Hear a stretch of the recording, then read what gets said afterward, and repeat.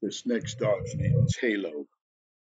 Halo came to me by my administrator, Rosalie. She had indicated to me that he'd been missing for 48 hours and that the last search team that was up there failed to locate him.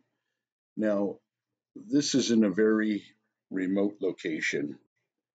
The outskirts of the home is in literally thick forest. Right here, where I'm focusing in right now, is the only spot on the property that has a few feet underneath the fence where the dog could have gotten out. I literally have walked every square inch of this property, and it is very secure.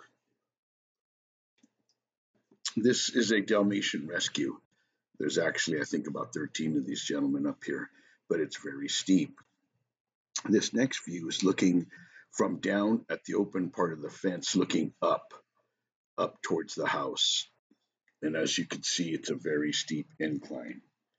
So we've searched all the property. The only thing that's left is to actually get ourselves in the forest. Let's go.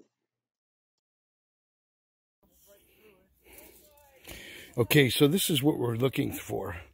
We're trying to get Halo, and we're trying to go through stuff like this. It's really impossible. I can't imagine a dog going through here. But the yard is pretty secure. We only have one spot in the fence that you could get out of.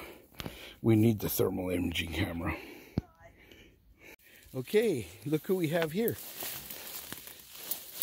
Look who it is. Hi, sweetheart. Hi. How are you? What are you doing down here, you crazy girl? Look at where... Okay, here's Halo. Halo's kicking it, waiting for me. I'm going to get you out of there right now, babe.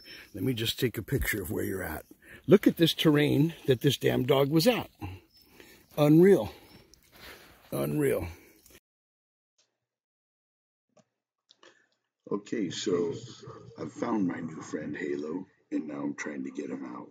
And boy, let me tell you, it is really tough walking on about 3 or 4 foot of solid brush. It's literally like a sponge.